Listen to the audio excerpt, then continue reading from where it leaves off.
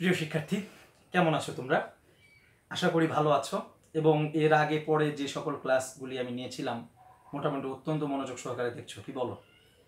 এবং সাথে বই যে টপিকসগুলি আমি আলোচনা করি ওই টপিকসগুলি কিন্তু বইয়ের মূল টপিকের সাথে মিল রেখে আলোচনা করা হয়। বিধায় তোমাদের উচিত বইটাও ঠিক সুন্দরভাবে নিখুঁতভাবে পড়া এবং আমার কথাগুলি মনে রাখা, ওই বই থেকে সুন্দর করে পড়া এবং আমার কথাগুলি যদি বুঝতে পারো তাহলে বইয়ের এই লাইনগুলি দেখবা তোমার কাছে আরও সহজ বলে মনে হচ্ছে। যাই হোক, আমরা যে চ্যাপ্টার পড়ছিলাম যে HSC physics second part chapter 9 lecture 4, আজকে লেকচার 4, গতদিন পর্যন্ত লেকচার 3 দেওয়া হয়েছিল এবং আজকের ডেট দেখো 2 তারিখ 7 মাস 2020 সাল। এখন এখানে আমরা পড়েছিলাম অধ্যায় 9 পরমাণুর মডেল ও নিউক্লিয়ার পদার্থবিজ্ঞান। আমরা পরমাণু মডেল সম্পর্কে কিন্তু আলোচনা করেছি। এর অন্তর্ভুক্ত গাণিতিক সমস্যাগুলি যদি আরেকবার তোমাদের সাথে আমি আলোচনা করি তাহলে হয়তো ব্যাপারটা আরো ভালো বুঝতে পারবে। ব্যাপারটা হলো এরকম, পরমাণু মডেলে আমাদের ছিল পরমাণুর ব্যাসার্ধটা কত ছিল। তোমাদের আগে বলেছিলাম যে কোনো পরমাণুর নিউক্লিয়াস থেকে শেষ কক্ষপথ পর্যন্ত এই দূরত্বটাকে বলা হচ্ছে পরমাণুর ব্যাসার্ধ। এনতম কক্ষপথের জন্য, বোর কক্ষপথের জন্য ব্যাসার্ধ n square h square epsilon by pi m e square. দেন কক্ষপথের শক্তি, একটা কক্ষপথে যে ইলেকট্রনগুলি আবর্তন করে ওই ইলেকট্রনের শক্তি বা কক্ষপথের শক্তিটা কত আমরা এই সমীকরণের সাহায্যে বের করেছিলাম।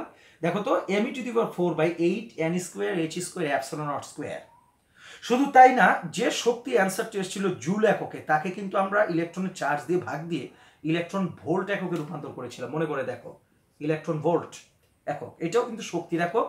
ছোট ছোট শক্তিগুলিকে যেন আমরা সদৃশ্যভাবে চোখের সামনে দেখতে পারি, অনুধাবন করতে পারি মানগুলি, এই কারণে কিন্তু জুলে না নিয়ে সেটাকে ইলেকট্রন ভোল্টে নেওয়া হয়েছিল। এরপরে শক্তি শোষণ কিংবা বিকিরণ, অর্থাৎ এক কক্ষপথ থেকে আরেক কক্ষপথে যখন বহিস্থ শক্তি শোষণ করে সে লাফ দিয়ে চলে যায় বা শক্তি উদ্গীরণ করে আবার তার মূল কক্ষপথে ফিরে আসে, তখন যে সমীকরণটা আমরা ব্যবহার করি সেই সমীকরণটা হচ্ছে ডেল ই সমান m⁴/8 h square epsilon square 1/n1 square minus 1/n2 square. মনে আছে কিনা জানি না, প্রথম মানে কম কক্ষপথ যেটা প্রথম সেটাকে বলা হচ্ছে n1, আর বেশি কক্ষপথ যেটা সেটা হচ্ছে n2। ঠিক আছে, তারপরে তোমাদের এই সমীকরণ থেকে যে শক্তিটা সে শোষণ করেছে বা বিকিরণ করেছে তার কম্পাঙ্কটা কত সেই সমীকরণ যদি তোমাকে বের করতে বলে তাহলে সেই ক্ষেত্রে আমাদের সমীকরণ ছিল, দেখো নিউ সমান m⁴/8 h³ epsilon not square 1/n1 square minus 1/n2 square.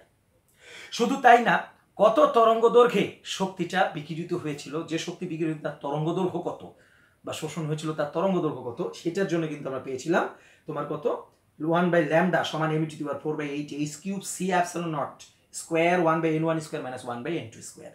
এটাকে উল্টে দিলেই কিন্তু তরঙ্গ দৈর্ঘ্য পাওয়া যায়। আবার শুধু তাই না, তরঙ্গ সংখ্যা বা কম্পন সংখ্যা বলে যে কথাটা ছিল 1/λ, এটাকে কিন্তু বলা হচ্ছে তরঙ্গ সংখ্যা বা কম্পন সংখ্যা। দেখো নিউ বার বা এফ বার যে বইতে যেটা দেয়া আছে। শুধু তাই না, এই যে সামনের m⁴/8 h³ c epsilon not square, এটাকে কিন্তু বিজ্ঞানী রিডবার্গের নাম অনুসারে বলা হয় রিডবার্গ ধ্রুবক কনস্ট্যান্ট। এই মানগুলি যদি বসিয়ে দাও তাহলে তুমি এই মানটা পাবা 1.097 × 10⁷ পার মিটার। বলো তো কেন পার মিটার হলো উত্তর এককটা? দেখো 1/λ, ল্যামডার একক কিন্তু মিটার, 1/মিটার পার মিটার, এই কারণে এটা হয়ে গেছে। আশা করি গত এই লেকচারগুলি অত্যন্ত সুদক্ষতার সাথে মনোযোগ সহকারে তোমরা দেখেছিলে। আমি চেষ্টা করেছি খুব ভালোভাবে তোমাদের শেখানোর জন্য, এবং বইটা যদি খুব ভালোভাবে ওই পরমাণু মডেল পর্যন্ত পড়ে থাকো, অর্থাৎ নিউক্লিয়াসের গঠনের আগ পর্যন্ত পড়ে থাকো, তাহলে কিন্তু তোমরা খুব ভালো মতো বুঝতে পারবে এই পরমাণু মডেলটা আসলে তোমাকে কি বোঝাতে চেয়েছে। তোমাদের মনে আছে কিনা জানি না, সে শুরু থেকে পরমাণু মডেল সম্পর্কে বিভিন্ন দার্শনিক বিজ্ঞানীদের কি ধারণা ছিল, তারপর সেই বিশ্ববিখ্যাত বিজ্ঞানী আর্নেস্ট রাদারফোর্ডের পরীক্ষা, তারপর রাদারফোর্ডের পরমাণু মডেল, বোরের পরমাণু মডেল, আর শুরুতে যদি বলি জুল থমসনের বিজ্ঞানী থমসনের একটা পরমাণু মডেল ছিল, প্লাম পুডিং মডেল বা কিসমিস পুডিং মডেল। ঠিক আছে, আশা করি ওই জিনিসগুলি তোমাদের মনে আছে। তোমরা এই ব্যাপারগুলি আরো ভালো করে দেখবে এবং আরো ভালো করে শিখবে, আরো উৎকর্ষিত হবে এবং মেধার স্বাক্ষর তোমরা বহন করবে, সেটাই আমি আশা করি। আজকে যে পড়াগুলি আমরা পড়তে চাই বা আলোচনা করতে চাই সেটা হচ্ছে, তোমাদের এখানে দেখো লেখা আছে, এখানে আমাদের লেখা আছে কি যে পরমাণু মডেল ও নিউক্লিয়ার পদার্থবিজ্ঞান। তাহলে পরমাণু মডেল যদি আমরা গত লেকচারে শেষ করে থাকি তাহলে আজকে আলোচনার বিষয় নিউক্লিয়ার পদার্থবিজ্ঞান। এই নিউক্লিয়ার পদার্থবিজ্ঞানের অন্তর্ভুক্ত মোটমাট প্রায় 3টা লেকচার লাগবে, তার মধ্যে আজকে একটা লেকচার আলোচনা করছি। দেখো এখানে প্রাথমিকভাবে একটা পরমাণু নিউক্লিয়াসে কি থাকে বা তার আন্তঃগঠনিক ব্যাপারটা কেমন, ওখানে কোন কোন সদস্যরা থাকে তাদের সম্পর্কে সাধারণ কিছু বিবৃতি দিয়ে আজকে আমাদের এই লেকচারটা শুরু হবে। আমরা জানি কোন একটা পরমাণুর কিন্তু বাইরে বহিস্থ একটা কক্ষপথ থাকে যেখানে ইলেকট্রনগুলি কি করে আবর্তন করে, আর কেন্দ্রে থাকে একটা ক্ষুদ্র ভারী একটা কণা যে কিনা সমস্ত পরমাণুর ভর বহন করে থাকে। এটি কিন্তু রাদারফোর্ড তার আলফা কণা বিক্ষেপণ বা সনপাত বীক্ষণ পরীক্ষায় দেখিয়েছিল, তাই না? যে ওইখানে একটা পুরো কক্ষপথের মধ্যে কেন্দ্রে একটা কিছু আছে যেটা মানে ধনচার্জ বিশিষ্ট, যার কারণে আলফা কণাগুলি কিন্তু সরে গিয়েছিল। আমাদের এখনকার সেই আলোচনার বিষয়টা কিন্তু এই নিউক্লিয়াস, নট কক্ষপথ। তাই আমি যে কক্ষপথ মুছে দিলাম, দেখো আমি কক্ষপথ মুছে দিলাম, তাই ইলেকট্রন কিংবা তার কক্ষপথের আলোচনা আমাদের আর এখন নয়, এখন নেই। এখন শুধুমাত্র আমাদের আলোচনা থাকবে নিউক্লিয়াস সম্পর্কে। এই নিউক্লিয়াসে কি আছে, এইটা নিয়ে কি ব্যাপার বা এর ধর্মগুলি কি কি, এর মধ্যে যে কণাগুলি আছে তাদের ভর কত, চার্জ কত ইত্যাদি ইত্যাদি বিষয় নিয়ে আমাদের আলোচনা আসলে আজকের এই আলোচনা, অর্থাৎ নিউক্লিয়ার পদার্থবিজ্ঞানের প্রাথমিক আলোচনা। চলো আমরা বিজ্ঞানী আর্নেস্ট রাদারফোর্ডের আলফা কণা বিক্ষেপণ পরীক্ষা যখন হয়েছিল, ওই পরীক্ষার পরে উনি কিন্তু কতগুলি ধারণা বা কতগুলি ডিসিশন নিয়েছিলেন, কতগুলি সিদ্ধান্ত নিয়েছিলেন। সিদ্ধান্তগুলি ছিল এরকম যে কোনো পরমাণুর নিউক্লিয়াসে ক্ষুদ্র পরিসর, এই ক্ষুদ্র পরিসর নিউক্লিয়াস ব্যতীত বাকি সমস্ত স্থান ফাঁকা। তো ফাঁকা ফাঁকা ওটা বাদ দিলাম, আমি নিউক্লিয়াস নিয়ে কথা বলছি। এই ক্ষুদ্র পরিসর নিউক্লিয়াসটার আকৃতি এত ছোট যে মোট পরমাণুর তুলনায় তার আকৃতি কিন্তু 10,000 থেকে প্রায় 1 লক্ষ গুণ ছোট। শুধু তাই না, তিনি আরো ধারণা দিয়েছিলেন যে বহিস্থ কক্ষপথে যতগুলি নেগেটিভ চার্জের ওই ইলেকট্রন থাকে, ঠিক ততগুলি বিপরীত ধনাত্মক চার্জের প্রোটন থাকে নিউক্লিয়াসে। এর জন্য নিউক্লিয়াসের আবিষ্কারক কে? রাদারফোর্ড। শুধু তাই না, প্রোটন বা ধনচার্জের প্রোটন আবিষ্কার করেছে কে? রাদারফোর্ডকেই সে আবিষ্কারক বলা হয়ে থাকে। আমি যদি তোমাদেরকে এটা আরেকটু ভালো করে দেখাই তাহলে জিনিসটা বুঝতে পারবা। সেখানে এই যে নিউক্লিয়াস, এটাকে আমি কিন্তু বলছি এখন নিউক্লিয়াস, নট এটা আমাদের পরমাণু নয়। এখন কিন্তু আমি নিউক্লিয়াসে ঢুকলাম। এই নিউক্লিয়াসের ভিতরে যতগুলি ইলেকট্রন, নিউক্লিয়াসের বাইরে কক্ষপথে যতগুলি ইলেকট্রন থাকে, ঠিক সেই পরিমাণ প্রোটন বা ধনচার্জ থাকে হলো নিউক্লিয়াসের ভেতরে। তাহলে আমি এই ঘন অংশগুলিকে যদি প্রোটন ধরি, ধনচার্জ ধরি, ভালো করে খেয়াল করবে 7টা প্রোটন আছে, ঠিক আছে? তো পরবর্তীতে বিজ্ঞানী চ্যাডউইক আবিষ্কার করলেন যে এখানে নিস্তরিত আরেক ধরনের কণা আছে যা চার্জ বহন করে না, ধনচার্জ কিংবা ঋণ চার্জ কোনোটাই বলে না, কিন্তু এই নিস্তরিত আরেক ধরনের কণা আছে, যে ফাঁকা কণাগুলি, এগুলোকে তুমি নিউট্রন বলতে পারো। এই যে নিউট্রন, তাহলে এগুলোর আমরা নাম দিলাম কি? নিউট্রন। আর এগুলোর নাম দিলাম আমি সেই ধনচার্জবাহী প্রোটন। তাহলে এই নিউট্রন, প্রোটন, ইলেকট্রন, ইলেকট্রন সম্পর্কে তোমাদের সাথে আগে আলোচনা করেছিলাম যে ক্যাথোড রশ্মি, ক্ষরণ নল বা ডিসচার্জিং টিউবের মধ্যে ক্যাথোড রশ্মি নিয়ে কিন্তু গবেষণা চালিয়ে সেই ক্যাথোড রশ্মি আবিষ্কার করেন বিজ্ঞানী জে থমসন। এবং পরবর্তীতে পরীক্ষা করে বিজ্ঞানী মিলিকান, পেরিন এরা পরীক্ষা করে দেখলেন যে আসলে ওইগুলি ইলেকট্রন মানে ঋণাত্মক চার্জবাহী কণিকা ছাড়া আর কিছু না। এবং ওই ঋণাত্মক চার্জবাহী কণিকার নাম দেওয়া হলো পরবর্তীতে ইলেকট্রন। তাহলে ইলেকট্রনের আবিষ্কারক কে? J Thomson. ইলেকট্রনের ভর কত ছিল মনে করে দেখো তো? ইলেকট্রন এমই, ইলেকট্রনের ভর ছিল হলো 9.1 × 10⁻31 কেজি। তারপর ইলেকট্রনের চার্জ কত ছিল? 1.6 মাইনাস ছিল ইন্টু 10⁻19 কুলম। ঠিক আছে, এটার আবিষ্কারক কে? J Thomson. বুঝতে পেরেছি? আচ্ছা, এবার যদি আমি বলি নিউক্লিয়াসের ভেতরে তাহলে কে কে আছে? প্রোটন আর নিউট্রন। শুধু প্রোটন আর নিউট্রন নয় প্রিয় শিক্ষার্থী, এখানে প্রোটন, নিউট্রন বাদেও আরো প্রায় 200 রকমের কণা আছে। মেসন, পজিট্রন, বিটা কণা সহ আরো বিভিন্ন রকমের, যা এই বিভিন্ন রকমের মিথস্ক্রিয়ার মাধ্যমে তোমার হচ্ছে নিঃসরিত হয় কিংবা শোষিত হয়। কিন্তু স্থায়ী কণিকা যদি বলি তাহলে কিন্তু 3টা, একটা হলো ইলেকট্রন, প্রোটন, নিউট্রন। এই প্রোটনের আবিষ্কারককে অলরেডি বলে ফেলছি যে প্রোটনের আবিষ্কারক ছিল আর্নেস্ট রাদারফোর্ড। এবং এই প্রোটনের চার্জ কত ছিল? প্রোটনের চার্জ কিন্তু ঠিক ওই ইলেকট্রনের চার্জ যা, প্রোটনেরও কিন্তু চার্জ তা, তবে ধনাত্মক, 1.6 × 10⁻19 কুলম। প্রোটনের ভর কত? প্রোটনের ভর 1.673 × 10⁻27 কেজি। ঠিক আছে, তারপর প্রোটনের আবিষ্কারক কে? রাদারফোর্ড। প্রোটনের তোমার হচ্ছে সে কোথায় থাকে? নিউক্লিয়াসের ভেতরে থাকে। প্রোটন কোনো পরমাণু নিউক্লিয়াসের অন্তর্ভুক্ত। তারপরে আমরা যদি নিউট্রন নিয়ে কথা বলি, এই নিউট্রন আবিষ্কার করেন কে? নিউট্রন আবিষ্কার করেন বিজ্ঞানী চ্যাডউইক। এবং নিউট্রনের চার্জ কি? নিউট্রনের চার্জ হীন, নিউট্রনে কোনো চার্জ নেই। নিউট্রনের ভর কত? mn। দেখো mn নিউট্রনের ভর 1.675 ইন্টু 10⁻⁻27 কেজি, অর্থাৎ তোমার একটা ইলেকট্রনের চেয়ে 1838 গুণ বা 37 গুণ ভারী হচ্ছে তোমার একটা প্রোটন, আর এটার চেয়ে সামান্য একটু ভারী বেশি হচ্ছে তোমার একটা নিউট্রন। কত গুণ ভারী এবং এই যে যাবতীয় বিভিন্ন খুঁটিনাটি ব্যাপার স্যাপার আছে বা বৈজ্ঞানিক তথ্যগুলি আছে, এগুলো অত্যন্ত গুরুত্বপূর্ণ, এগুলো তোমরা বই দেখে আরো ভালো করে শিখতে পারবে। এবার চলো আমরা নিউক্লিয়াসের সম্পর্কে যে ব্যাপারগুলি পড়লাম, যে নিউক্লিয়াসে থাকে কারা? নিউক্লিয়াসে থাকে প্রোটন আর নিউট্রন স্থায়ী কণিকা হিসেবে, এবং আরো 200 রকমের কণিকা আছে, এরা কিন্তু অস্থায়ী কণিকা, শক্তি কণিকা হিসেবে নিঃসরিত হয় অথবা শোষিত হয়। এবার আসো একটা নিউট্রনের ব্যাসার্ধ, একটা নিউক্লিয়াসের ব্যাসার্ধ কেমন? আমি আগেই বলেছি যে কোন পরমাণুর নিউক্লিয়াসে, যে নিউক্লিয়াস থেকে সর্বশেষ পরিধি পর্যন্ত, এইটাকে কিন্তু বলা হয় পরমাণুর ব্যাসার্ধ। বাট এই যে নিউক্লিয়াস যে ভেতরে তার নিজের যে ব্যাসার্ধটা, সেটা যদি বলো তাহলে এইটাকে কিন্তু বলা হয় নিউক্লিয়ার ব্যাসার্ধ। তাহলে বুঝতেই পারছো যে নিউক্লিয়ার ব্যাসার্ধ আর পরমাণুর ব্যাসার্ধ কিন্তু এক কথা নয়। পরমাণুর ব্যাসার্ধ হলো নিউক্লিয়াস থেকে বহিস্থ কক্ষপথ পর্যন্ত, আর নিউক্লিয়ার ব্যাসার্ধ বলতে শুধু নিউক্লিয়াসের কেন্দ্র থেকে ওই নিউক্লিয়াসের পরিধি পর্যন্ত যে ব্যাসার্ধটা, সেটাই কিন্তু বলা হচ্ছে নিউক্লিয়াসের ব্যাসার্ধ বা নিউক্লিয়ার ব্যাসার্ধ। যাই হোক, আমরা এখন নিউক্লিয়াসের ব্যাসার্ধ সম্পর্কিত একটি ধারণা সরাসরি না দিলেও বিজ্ঞানী রাদারফোর্ড তার পরীক্ষার মাধ্যমে দেখিয়েছেন যে কোনো পরমাণুর নিউক্লিয়াসের যে ব্যাসার্ধ, ধরো এটা নিউক্লিয়াসের ব্যাসার্ধ আমরা কত ধরলাম, ধরি আর, কথার কথা, এটা হচ্ছে নিউক্লিয়াসের ব্যাসার্ধ। আমি আবার বলছি, আমি কিন্তু এখন কক্ষপথ নয়, পরমাণু নিউক্লিয়াস নিয়ে কথা বলছি। তাহলে পরমাণু নিউক্লিয়াসের কেন্দ্র থেকে নিউক্লিয়াসের পরিধি পর্যন্ত ব্যাসার্ধটা কত ধরেছি, আর। তো বিজ্ঞানী রাদারফোর্ড বলেছেন এই নিউক্লিয়াসটার আয়তন, তাহলে নিউক্লিয়াসটি কি গোলাকার, তাহলে গোলাকৃতি বস্তুর আয়তন আমরা কি জানি, 4/3 পাই আর কিউব হবে তার নিজ নিজ পারমাণবিক ভর সংখ্যার সমানুপাতিক। আমরা ভর সংখ্যা কাকে বলি? তাহলে কোন পরমাণু যে সকল উপাদান দ্বারা গঠিত, স্থায়ী কণিকা দ্বারা গঠিত, তাদের সংখ্যা। তাহলে পরমাণুর ভেতরে, পরমাণু নিউক্লিয়াসের ভেতরে যে স্থায়ী কণিকাগুলি থাকে, কে কে? প্রোটন, নিউট্রন, তার সংখ্যাটাই কিন্তু তার ভর সংখ্যা। তাহলে কোনো নিউক্লিয়াসের ভর সংখ্যা বলতে বোঝায় কোনো নিউক্লিয়াসের মোট প্রোটন সংখ্যা ও নিউট্রন সংখ্যার যোগফলকে বলা হয় ওই নিউক্লিয়াসের ভর সংখ্যা। ভর সংখ্যাকে কি দিয়ে প্রকাশ করে? এ দ্বারা। দেখো তো এইটার ভর সংখ্যা কত হতে পারে? প্রোটন আছে কয়টা? 1টা 2টা 3টা 4টা 5টা 6টা 7টা, আর নিউট্রন আছে 1 2 3 4 5 6, ধরো 7 8, তাহলে এখানে নিউট্রন আছে হলো 8টা, প্রোটন আছে 7টা, তাহলে 8 7 15। তাহলে এর ভর সংখ্যা কত হলো বলো তো? এর ভর সংখ্যা তার হলো 15। যাই হোক, আমি আবার আসবো একটু পরে, ওটা নিয়ে আসবো। আগে চলো আমরা ব্যাসার্ধ কিভাবে বের করি সেটা নিয়ে একটু আলোচনা করি। বিজ্ঞানী রাদারফোর্ড বলেছেন কোনো পরমাণু নিউক্লিয়াসের আয়তন হবে তার নিজ ভর সংখ্যার সমানুপাতিক বা সমান।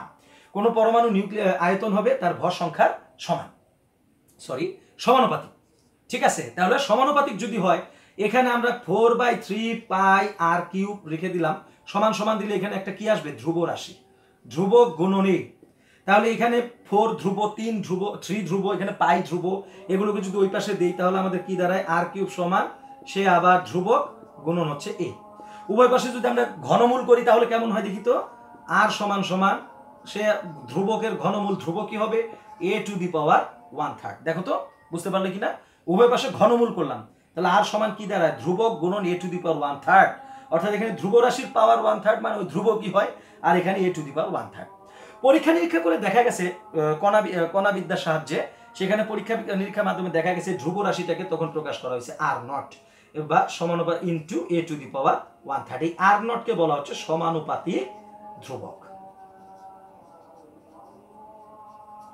সমানুপাতিক ধ্রুবক পরীক্ষা নিরীক্ষার মাধ্যমে এই r0 এর একটা মান নির্ধারণ করা হয়েছে। সেই মানের পরিধিটা কত? কত সিরিজের? 1.2 ইন্টু 10⁻⁻15 মিটার হইতে 1.5 ইন্টু 10⁻⁻15 মিটার পর্যন্ত। তাহলে 1.2 ইন্টু 10⁻⁻15 মিটার হইতে 1.5 ইন্টু 10⁻⁻15 মিটার পর্যন্ত এটা মান, এই ধ্রুব রাশি সমানুপাতিক ধ্রুবক r0 এর মান। তাহলে এখানে মোটামুটি কণাবিদ্যার সাহায্যে, কণাতত্ত্বের সাহায্যে এটাকে আলোচনা করে দেখা গেছে যে r0 এর মোটামুটি গ্রহণযোগ্য মানটা হচ্ছে 1.4 ইন্টু 10⁻⁻15 মিটার, অর্থাৎ 1.2 থেকে 1.5 এর মধ্যে, ওইটার মধ্যে আমরা গ্রহণযোগ্য বা আমরা যে অঙ্কগুলি করব তা এখানে এই r0 এর মানটা ধরো 1.4 ইন্টু 10⁻⁻15 মিটার। এখানে তোমাদের সাথে আরেকটু আলোচনা করে নেই। এই যে আমরা বলি 10⁻⁻10 মিটার, 10⁻⁻10 মিটারকে কিন্তু আমরা বলি 1 অ্যাংস্ট্রম ইউনিট। ঠিক একইভাবে 10⁻⁻15 মিটারকে কিন্তু বলা হয় 1 ফার্মি। ফার্মি বিজ্ঞানী এরনিকো ফার্মির নাম অনুসারে এই এককটার নাম রাখা হয়েছে। এটাও দৈর্ঘ্যের একক, অতি ক্ষুদ্র 10⁻⁻15 মিটার, তার এককের তোমার হচ্ছে এককের নাম রাখা হয়েছে কি 1 ফার্মি। আশা করি বুঝতে পেরেছো। তাহলে বলো তো এখানে আর নটের মানটা আমরা কত বসাবো এখানে? তাহলে আমরা আর নট কত লিখতে পারি? আর নটের মান 1.2 ফার্মি হতে 1.5 ফার্মির মধ্যে। আর গ্রহণযোগ্য মানটার কথা বললাম পরীক্ষা নিরীক্ষা, সেটা কত? 1.4 ফার্মি। তাহলে আর নটের মান আমরা অঙ্ক করব 1.4 ফার্মি ধরে। তাহলে চলো আমরা কি শিখলাম? একটা পরমাণু নিউক্লিয়াসের যে ব্যাসার্ধ, সে ব্যাসার্ধ নির্ণয় করার একটা সূত্র কিন্তু আমরা শিখে ফেললাম। সেটা কি শিখলাম? আর সমান সমান are not a to the power 1/3। Sorry, এখানে a কে বলা হচ্ছিল কি তার ভর সংখ্যা। যে নিউক্লিয়াসের আমরা ব্যাসার্ধ নির্ণয় করব ওই নিউক্লিয়াসের ভর সংখ্যা a 1/3। এখন আমি পরীক্ষামূলকভাবে যদি বলি তোমার হচ্ছে ফসফরাসের ভর সংখ্যা তোমার কত বলো তো? ফসফরাস 15। ফসফরাসের ভর সংখ্যা আনুমানিক 31-এর মতো, ঠিক আছে? তার আইসোটোপও থাকতে পারে 31 বা 30 যাই ধরো। তাহলে ফসফরাসের ভর সংখ্যা 31 বা 30 যেটাই ধরি আমরা, আইসোটোপও থাকতে পারে। তাহলে এই ক্ষেত্রে আমি যদি বলি ফসফরাসের নিউক্লিয়াসের ব্যাসার্ধ কত, তাহলে চলো নির্ণয় করি। ফসফরাসের নিউক্লিয়াসের ব্যাসার্ধ আর সমান সমান, আমি আর নটের একটা নির্দিষ্ট মান বলেছি তোমাদের, 1.4 ইন্টু 10⁻⁻15 কোন এককে? মিটারে। আর যদি বলো ফার্মি তাহলে 1.4 ফার্মি এককে ইন্টু এখানে আমরা দিতে পারি a টু দি পাওয়ার কত? a মানে কত আছে এখানে? 31। তাহলে 31 টু দি পাওয়ার 1/3, ঠিক আছে? 31 টু দি পাওয়ার 1/3। তাহলে 31 টু দি পাওয়ার 1/3 মান বের হয়ে যা হয় ওইটার সাথে এটা গুণ করে আমরা যেটা পাবো সেটা কিন্তু আমাদের হবে ফার্মি এককে। আর যদি বলো না ফার্মি এককে না, আমরা 10 টু দি পাওয়ার, তাহলে এখানে যা পাবা ইন্টু 10⁻⁻15 মিটার একক। আশা করি বুঝতে পেরেছো প্রিয় স্টুডেন্ট। আমরা আজকে বাসায় গিয়ে যে হোমওয়ার্কগুলি করব সেগুলো দেখো, এখানে লেখা আছে নিউক্লিয়াসের ব্যাসার্ধ নির্ণয়। তাহলে এটা তোমার কিন্তু এইচডব্লিউএস দেখো হোমওয়ার্ক, ঠিক আছে? তুমি করবা chlorine 35, chlorine, carbon 12, nitrogen 14, oxygen 16, sodium 23। এই যে মোট 5টা পরমাণু আমি দিলাম, এই পরমাণুগুলি তোমার হোমওয়ার্ক করবা, এদের পারমাণবিক নিউক্লিয়াসের ব্যাসার্ধ নির্ণয় করবা, ঠিক আছে? তাহলে নিউক্লিয়াসের ব্যাসার্ধ আর কক্ষপথের ব্যাসার্ধ দুটো কিন্তু দুই জিনিস। নিউক্লিয়াস হইতে কক্ষপথ পর্যন্ত এটা বলা হয় পারমাণবিক ব্যাসার্ধ বা পরমাণুর ব্যাসার্ধ। আর শুধু নিউক্লিয়াসের ব্যাসার্ধ কেন্দ্র হইতে পরিধি পর্যন্ত এটাকে বলা হচ্ছে নিউক্লিয়ার ব্যাসার্ধ। আশা করি এই নিউক্লিয়াসের ব্যাসার্ধ এই সূত্রটা নিয়ে তোমাদের আর কোনো কনফিউশন থাকার কথা নয়। আমি আবার বলছি, এই আর নট সমানুপাতিক ধ্রুবক আর নটের মান, যেটা কিনা একটা স্ট্যান্ডার্ড হাইড্রোজেন ভূমিস্থ একটি বা ভূমি অবস্থায় একটা হাইড্রোজেন পরমাণু নিউক্লিয়াসের ব্যাসার্ধের সমান গড়ে মোটামুটি। এটার মান কত ধরেছিলাম আমরা? আর নটের মান 1.2 ফার্মি থেকে 1.25 ফার্মি পর্যন্ত, ঠিক আছে? তার মধ্যে গ্রহণযোগ্য মান আমরা কত ধরেছি গাণিতিকভাবে সমাধান করার জন্য? 1.4 ইন্টু 10⁻⁻15 মিটার অথবা 1.4 ফার্মি। আর যে নিউক্লিয়াসের তোমার ব্যাসার্ধটা বের করতে বলবো, সেই নিউক্লিয়াসে তুমি কি করবা? তার ভর সংখ্যাটা কাজে লাগাবা। যেমন এই যে দেখো উপরে যেটা বসে এটা কিন্তু ভর সংখ্যা, আমি একটু পরে দেখাচ্ছি। ওই ভর সংখ্যাটার পাওয়ার কত? 1/3 পাওয়ার। এটা ক্যালকুলেটরে চাপলে সুন্দরভাবে অ্যান্সার বের হয়ে যাবে, তুমি নিউক্লিয়াসের ব্যাসার্ধ নির্ণয় করতে পারবা। যাই হোক প্রিয় স্টুডেন্ট, এখন আমরা নিউক্লিয়াসে যে উপাদানগুলি থাকে, একটা নিউক্লিয়াসকে আমরা প্রকাশ করি কিভাবে, পরমাণুকে প্রকাশ করি কিভাবে, সেটা আমরা এখন দেখব, শিখব। সাধারণত যে পরমাণুটার কথা বলবে তাকে আমরা লিখবো এভাবে এক্স। এই এক্স এর বাম পাশে নিচে লেখা হয় তার পারমাণবিক সংখ্যা। এখন আসলে পারমাণবিক সংখ্যা কি? কোন পরমাণু নিউক্লিয়াসে যতগুলি প্রোটন থাকে, আমি আবার বলছি, কোন পরমাণু নিউক্লিয়াসে যতগুলি প্রোটন থাকে তাকে বলা হয় তার পারমাণবিক সংখ্যা। একে জেড দ্বারা প্রকাশ করা হয়, অ্যাটমিক নাম্বার, ঠিক আছে? পারমাণবিক সংখ্যা। যেমন এই নিউক্লিয়াসটার ভেতরে কিন্তু 1 2 3 4 5 6 7টা প্রোটন আছে, তাহলে এর পারমাণবিক সংখ্যা কত? জেড সমান 7। তাহলে বাম পাশে নিচে এটা হচ্ছে পারমাণবিক সংখ্যা। আর বাম পাশে উপরে যে অংশটা থাকে এইখানে যে সংখ্যাটা বসানো হয় এটাকে বলা হয় ভর সংখ্যা। ভর সংখ্যা আমি একটু আগে বলেছি, আবার বলছি, কোন পরমাণু নিউক্লিয়াসে যে কয়টা বা যতটি প্রোটন ও নিউট্রন থাকে তার সমষ্টিকে বলা হয় তার ভর সংখ্যা। তাহলে এখানে কিন্তু আমরা দেখেছিলাম 8টি নিউট্রন আছে আর 7টি প্রোটন আছে, তাহলে মিলে কয়টা হলো? 15টি। তাহলে এই নিউক্লিয়াসটার ভর সংখ্যা কত? 15। এটাকে আমরা প্রকাশ করি এ দিয়ে। ডান পাশে নিচে সে কত পারমাণবিক? দেখা গেল নোবেল গ্যাস যেগুলো আছে অর্থাৎ হিলিয়াম, নিয়ন, আর্গন, ক্রিপ্টন, জেনন, রেডন, এরা কিন্তু নিষ্ক্রিয় গ্যাস, এরা কিন্তু এক পারমাণবিক গ্যাস হয়ে থাকে। ঠিক আছে, বুঝতে পেরেছো প্রিয় স্টুডেন্ট? তারা এক পারমাণবিক হয়ে থাকে, তাই তাদের বেলা এখানে কিন্তু এক লেখা হয়, আবার এক না লিখলেও হয়, এক লেখা হয় না সাধারণত। যেমন ধরো হিলিয়াম, কিছু নাই। আবার এখানে যারা দ্বিপারমাণবিক গ্যাস, যেমন হাইড্রোজেন, নাইট্রোজেন, তোমার হচ্ছে আমাদের অক্সিজেন, তারপরে এই যে পারমাণবিক গ্যাসগুলি, এরা কিন্তু দ্বিপারমাণবিক গ্যাস, এরা ফ্রি একা থাকতে পারে না। ক্লোরিন, এরা তখন কিভাবে থাকে? Cl2, H2। এই যে দেখছো ডান পাশে যে লিখছো, এটা হলো সেই পরমাণুর সংখ্যা। তাহলে ডান পাশে যেটা লেখা হয় এটাকে বলা হচ্ছে তোমার পরমাণুর সংখ্যা, পরমাণুর সংখ্যা। এবং ডান পাশে উপরে তার আয়ন সংখ্যা বলা হয়। যেমন ধরো ক্লোরিন থেকে, ক্লোরিনে একটা ইলেকট্রন তুমি কি করে, ইলেকট্রনের ক্লোরিনের সর্বশেষ কক্ষপথে কিন্তু 7টি ইলেকট্রন আছে, আর একটি হলে কিন্তু তার অষ্টক পূর্ণ হয়, তাহলে সে একটা ইলেকট্রন গ্রহণ করে। তাহলে কেন্দ্রে ধনচার্জের পরিমাণের তুলনায় বহিস্থ কক্ষপথে কিন্তু একটা ইলেকট্রন বেশি, তাহলে ঋণ চার্জের পরিমাণ 1 বেশি থাকে। এই কারণে ক্লোরিনের উপরে কিন্তু যদি ক্লোরিন আয়নের কথা ধরো তাহলে এই যেভাবে লেখা হয় Cl-1 ঠিক আছে। ঠিক একইভাবে যদি সোডিয়ামের বেলায় হয়, সোডিয়ামে কিন্তু তোমার অষ্টক পূর্ণতার আশায় তার সর্বশেষ শক্তি স্তর থেকে একটা ইলেকট্রন ত্যাগ করে, তাহলে কেন্দ্রীয় ধনচার্জের পরিমাণ মোট কক্ষপথে ইলেকট্রনের সংখ্যার তুলনায় একটা বেশি হয়, যার কারণে তখন তুমি ওখানে কি লেখো? প্লাস। ঠিক আছে। ঠিক ম্যাগনেসিয়ামের বেলায় কিন্তু তুমি লেখো 2+, বুঝতে পেরেছো? তাহলে ম্যাগনেসিয়ামের বেলায় কিন্তু তুমি লিখছো 2+, ক্লোরিনের বেলায় লিখছো মাইনাস, সোডিয়ামের বেলায় লিখছো প্লাস। তাহলে উপরে এইটাকে তখন আমরা কিভাবে লিখছি? এখানে আয়ন সংখ্যা। ঠিক আছে, এটাকে আমরা লিখছি তখন কি? আয়ন সংখ্যা হিসাবে। তাহলে একটা পরমাণুকে কিভাবে আমরা প্রকাশ করলাম বুঝতে পারছো? আশা করি বুঝতে পেরেছো। তাহলে বাম পাশে নিচে পারমাণবিক সংখ্যা, উপরে ভর সংখ্যা, ডান পাশে আয়ন সংখ্যা, এবং ডান পাশে নিচে হচ্ছে পরমাণুর সংখ্যা। এখন নিউট্রন সংখ্যা কোথায় উল্লেখ থাকে সেটাও জানার বিষয়। চলো আমি একটা তোমাদের লিখে দিচ্ছি, তাহলে এটা আরো ভালো বুঝতে পারবা। ধরো কার্বন, কার্বন কিন্তু 6 কার্বন 12 এভাবে লেখা হয়। এই কার্বনের আইসোটোপ আছে 6 কার্বন 12। ঠিক আছে, তাহলে এখানে আমি যদি বলি ভাই প্রোটন সংখ্যা কত, তাহলে এই যে বাম পাশে নিচে যেটা থাকে সেই কিন্তু প্রোটন সংখ্যা বা পারমাণবিক সংখ্যা। তাহলে জেড সমান কত হলো বলো তো? 6। এখন যদি বলি ভর সংখ্যা কত, তাহলে বাম পাশে উপরে যে সংখ্যাটা লেখা সেই কিন্তু তার ভর সংখ্যা, তার মানে এ সমান কত আছে এখানে বলো তো? এ সমান আছে 12।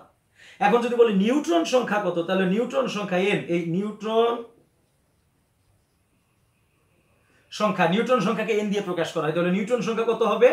এ থেকে জেড বাদ দিয়ে যা হয়, কারণ মোট ভর সংখ্যা কিন্তু প্রোটন নিউট্রন মিলে, আর ওই মোট ভর সংখ্যা থেকে যদি তুমি এই প্রোটন সংখ্যাটা বাদ দাও তাহলে সে কি দাঁড়ায় বলো তো? সে তখন নিউট্রন সংখ্যা হয়ে যায়। তাহলে নিউট্রন সংখ্যা কত হয় আমাদের এখানে? 12 - 6, তার মানে 6। তার অর্থ হলো কার্বনের 6টা নিউট্রন আছে, 6টা প্রোটন আছে, আর মোট ভর সংখ্যা হলো তোমার 12। আশা করি বুঝতে পেরেছো। আচ্ছা, তারপরে আমাদের এখানে ভর সংখ্যা নিয়ে কথা বললাম, এবার আসলে নিউক্লিয়াইড।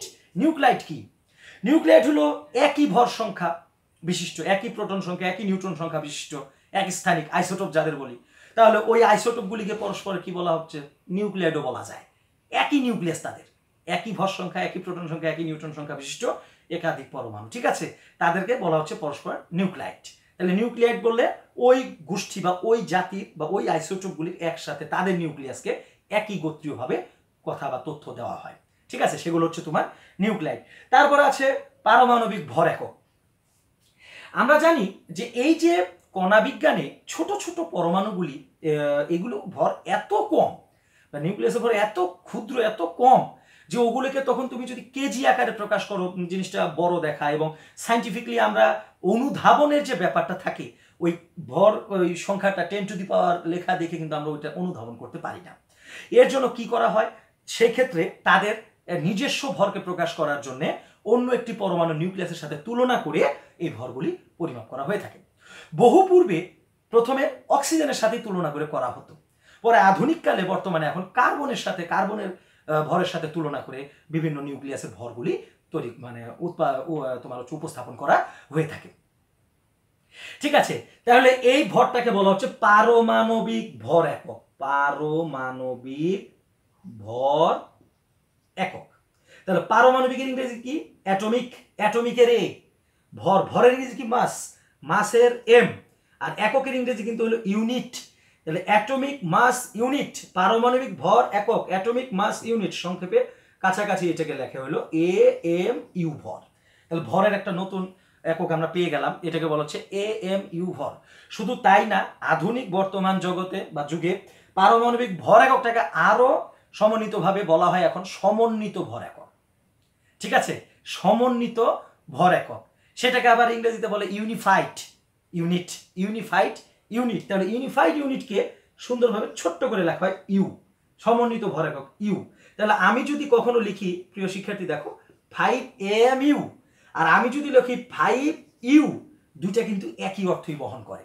এটার চেয়ে এটা আরো আধুনিক, অ্যাটমিক মাস ইউনিট AMU, আর এটাকে বলা হচ্ছে ইউনিফাইড অ্যাটমিক মাস ইউনিট, সেখান থেকে ইউ, সমন্বিত পারমাণবিক ভর একক, সংক্ষেপে এটাকে বলা হচ্ছে শুধু ইউ। তাহলে 5 ইউ যা 5 AMU তা। এটাকে অদ্ভুতভাবে তাকানোর কিছু নাই, এখান থেকে অদ্ভুতভাবে অন্য কিছু ভাবার সুযোগ নাই। তুমি আবার বলছি 5 AMU অ্যাটমিক মাস ইউনিট, আর ওইটাকে 5 ইউনিফাইড অ্যাটমিক মাস ইউনিট, একই কথা।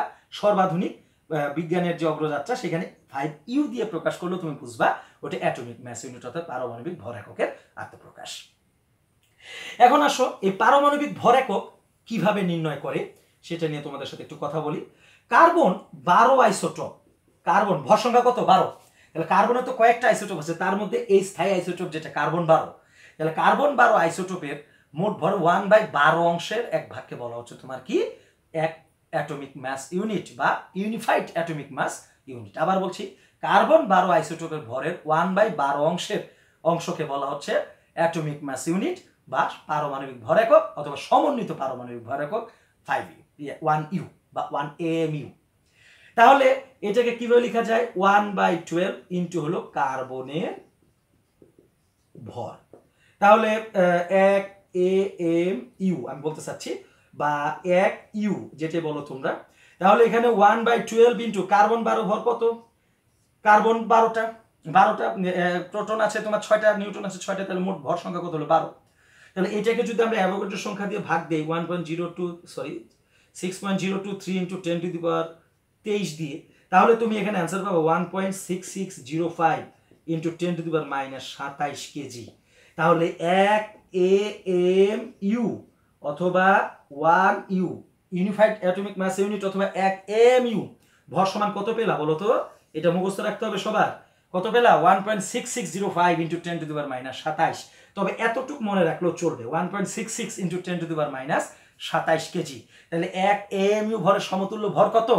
1.66 into 10 to the power -27 KG. যদি বলে 1 ইউনিফাইড অ্যাটমিক মাস ইউনিট বা 1 ইউ এর সমতুল্য ভর কত? 1.66 into 10 to the power -27 KG. আশা করি বুঝতে পেরেছি প্রিয় স্টুডেন্ট।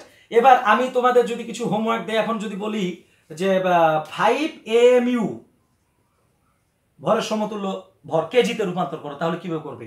তাহলে 5 দিয়ে গুণ দিবা, আর 1 AMU ভরের সমতুল্য শক্তি কত বলো? ভর কত বলো? 1.66 ইন্টু 10 টু দি পাওয়ার -27। তাহলে এটা দিয়ে গুণ দেওয়ার পরে যেটা পাবা ওইটাকে আমরা কোন এককে লিখবো? এখানে কেজি। বুঝতে পেরেছো তো?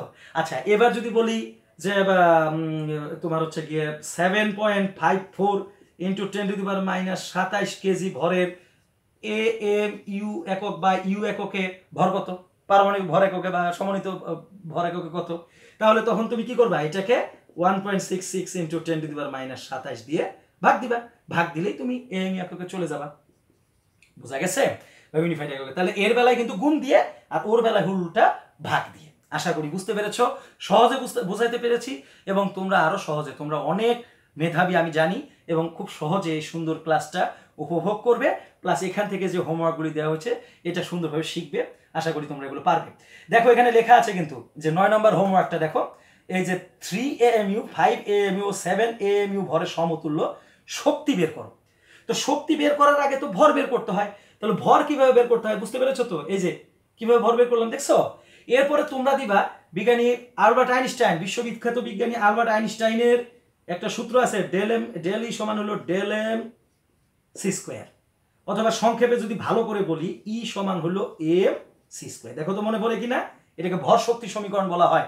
এর আগের চ্যাপ্টারে কিন্তু আমরা পড়েছি বিশ্ববিখ্যাত বিজ্ঞানী আলবার্ট আইনস্টাইনের বিখ্যাত ভর শক্তি সমীকরণ ই সমান এম সি স্কোয়ার। তাহলে এখান থেকে এই যে ভরটা বের করে কেজিতে তুমি বের করলা, সেটা বসাবে এম এর জায়গায়, আর এখানে তুমি কি করবা? ভর বসাবে এখানে m এর জায়গায়, আর এখানে তুমি কি করবা 3 × 10⁸ তার উপর স্কয়ার দিবা, আলোর বেগের বর্গ। যদি দাও তাহলে কোন এককে পেলা বলো তো? জুল।